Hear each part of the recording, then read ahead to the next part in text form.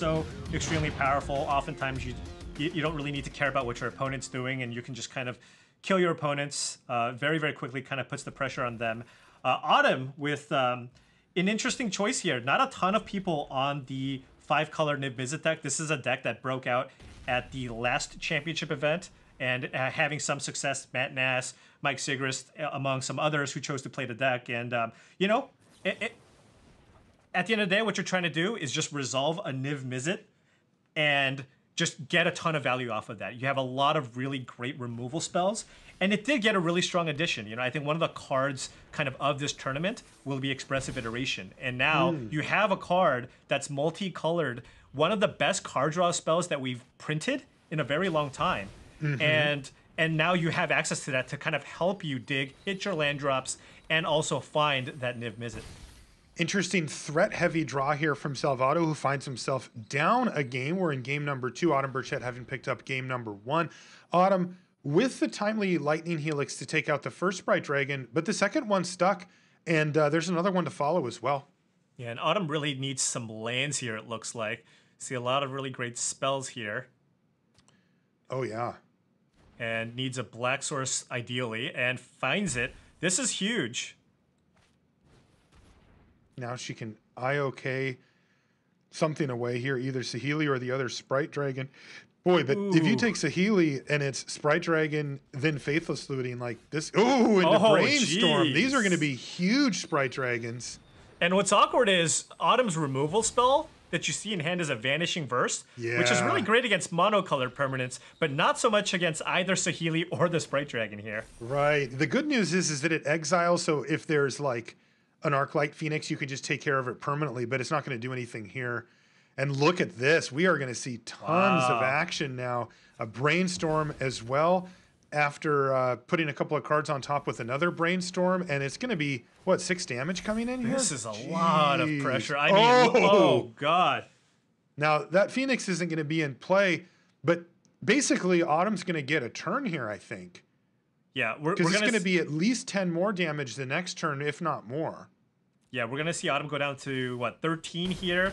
With the 2 ops, you're just so likely to be able to find another spell here, so... Yeah, now, and this also is going to shut off things like that Overgrown Tomb from coming in untapped for Autumn, if that's something that she needs to happen. Here's Inquisition to stem the bleeding a bit and take away an opt. There's also a Cling to Dust to gain 3. I'm wondering what that Demired card is on the left side of Autumn Burchett's hand. I can't see what it is either. If it's a removal spell, then she's not looking that bad, right? It's Drown in the Lock. It's a Drown in the Lock, so okay. Actually, things aren't too bad here then, because you can go Drown in the Lock on the Sprite Dragon, and that will buy you some time here. Not a lot of room for error here for Burchett. Up a game, though. Can take out a Sprite Dragon, and then has a decision on Overgrown Tomb tapped or untapped. You could net a life on it if you exiled a creature with Cling to Dust, but you know, if you wait a turn, you can get the full 3 life and not take the 2 off of the tomb here. Yeah, I would be inclined to put it into play tapped, but... All right, it's going to be untapped here. I mean, perhaps Autumn wants to also just... perhaps Autumn wants to just draw a card, possibly. It might not be the life thing. That's true. Yeah. Okay, there's Crackling Drake on top of the library. Now, if you're not going to get to double opt with, or opt into whatever with 2 Sprite Dragons, maybe you'd rather just play the Crackling Drake? Maybe not. Looks like it's going to be opt.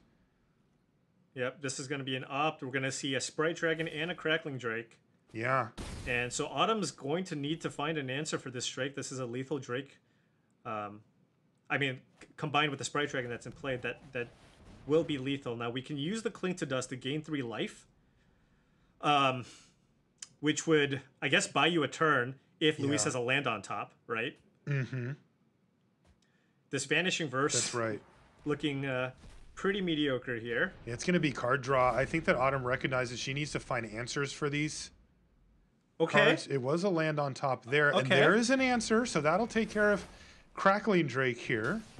So now, I mean, A They're burn still spell? outs, though. Right, a burn spell, Oh, an it's a Arclight land. Phoenix. Okay. That means that Autumn's still alive. On 3 life, gets the ramp effect here. But where are we going? I guess there's a expressive iteration. Oh, Niv Mizzet reborn. Okay. Where are we going? I'm just, this is putting on my my expert hat here. I would venture a guess and say that Autumn's probably going to run that one out. You want to cast that one? All right, Yeah, all right. yeah. I like Yeah, your line, okay. Paul. Wow. Keep in mind, though, an Arclight Phoenix off the asked. top would That's still right. get it done. That's true. And let's see if anything good goes into hand here. A Teferi and a Vanishing Verse, and it's another land for Salvatto. Oh, no. And that means no damage here from Burchett. Oh, she must be just sweating this one because there's 2 turns in a row where she could have died from a top deck of multiple outs from Salvatto, but it didn't happen. Oh, my goodness. Yeah, so I think this perhaps the safest line here is maybe go Inquisition. Although if Luis had anything whatsoever, he probably would have just played it, right? That's true. But I think Autumn's going with the safe line here of Inquisition into Teferi minus the Sprite Dragon here because, again, Autumn can still lose to an Arclight Phoenix off the top. You could potentially plus and then untap 2 lands and know that Vanishing Verse is your answer to Arclight Phoenix. However, if Luis Salvatto draws a Brazen Borrower off the top, then that would be lethal. Oh, right. And also we have to consider the fact that he could also just chain a couple of card draw spells and make the Sprite bigger than Niv Mizzet and force a chump block, which should also be pretty bad. Right. For Autumn. So it looks like Sprite Dragon to the bottom off of the Stormwing entity that just came off the top here for Salvatto. It's a lethal threat. He just needs to get that stupid Niv Mizzet out of the way. Oh, and that's safety right there. Corner has been turned. We have the Drown in the Lock to counter anything dangerous that Luis might play. Wow. We have a Vanishing Verse for the Stormwing entity. Potentially. Okay, it looks like it's going to be Hydrate Crisis here. Now, is there any way that Salvatto can get through a 6/6 and a 5/5 flyer in the turn? I don't think Not so. with I the think mountain. that's the game. Wow, incredible. Autumn Burchett on the verge of death, but that's probably what happens a lot with this deck because of the mana. Right. And here we see Vanishing Verse finally finding a target. The entity's gone, and now we're going to see a quick 2-turn clock with a hard counter in hand and 11 power in the air. I think we're just done. Look at this hand. Oh my, that is incredible. My eyes are going blind. There's too many gold cards. Look at this. And remember, Autumn was up a game here, so this is actually going to be the match going to Autumn Burchett here in round number 1 as Salvatto drawing a few lands at just the worst time possible. Had some outs to top decks to win the game. Couple of turns in a row, but couldn't find them. So Autumn going for the oops here because she played a land and then is planning on playing an expressive iteration. So will be unlikely to get extra value if you wanted to hit a land, but don't think it matters based on what she has in hand, right? I mean, you have multiple counter spells, like it doesn't really matter. That's right. I appreciate it. You know what I mean? It's like, she recognized, hey, I lost a little value here. Right. But at the end of the day, the hard counter, the hard removal spells in hand really make it so that Salvatto is not going to have outs here. Can't get through for 5. Hey, that's got to be the best card in his deck, but Autumn can just snap it off here. Yeah, expressive iterations on the list too of cards that you want to see in this situation, but it's just not enough. Yeah, I mean, Autumn doesn't really have to worry about a whole lot. Autumn also has the ability to escape Cling to Dust if perhaps an Arclight Phoenix goes into the graveyard. Has multiple copies of Vanishing Verse, and it looks like this Mystical Dispute is just there to kind of just tap Salvatto out. Mm-hmm. Ensures that Salvatto can't flash back Faithless Looting here.